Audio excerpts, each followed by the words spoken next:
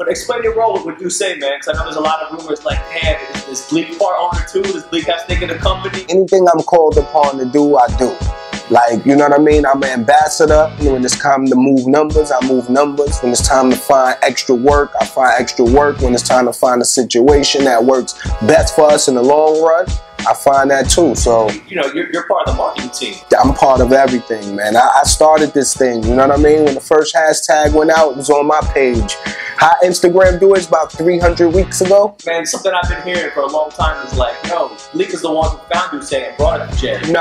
What it was, actually, I was in his office. I called him and we was having like, I was telling him I wanted to do a transition from, you know, music, doing something else. I did music my whole life. I wanted to do something else. I'm a guy who never had a job. My only job is rap. That's it. Never had a summer youth, never worked no job ever. Not saying that's a good thing. So I wanted to try my hand at working. You know, cognac itself has been a part of hip hop forever. Definitely. Obviously, we know which one kicked it off. That's because cognac is a hard market to break into, man. Women don't like cognac until we came out. Told them it's the new flat tummy tea. You know what I'm saying? It's a good product. Like, we could tell you all day, yo, drink this, drink that. This is the new wave. This is what's up. Like every other artist do. But when you get the product in hand, that determines if it's gonna sustain its run. And when you drink Dusse, you automatically know. It don't have nothing to do with what we say.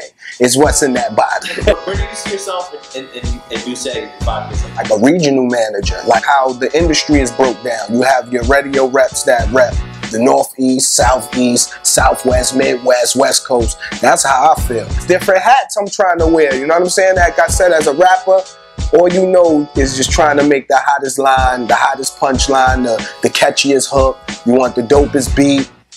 But when it come down to this, it's different strategies. It ain't about the dopest beat. Right. It's still the same game plan. You want the women involved, because once they involved, you win.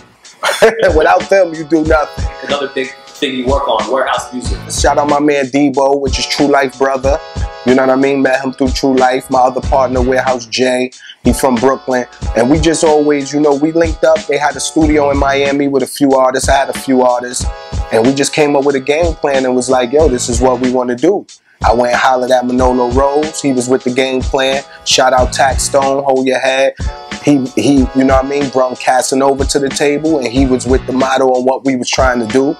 And we just built this little machine and we running with it now. Just be known as the executive? Yeah. No more Bleek albums, none of this stuff? Not right now, man. Oh, not right now. I'm not even trying. I haven't picked up a pen, the thought of a rap. I ever wrote one bar in probably a year. Wow, okay. Word.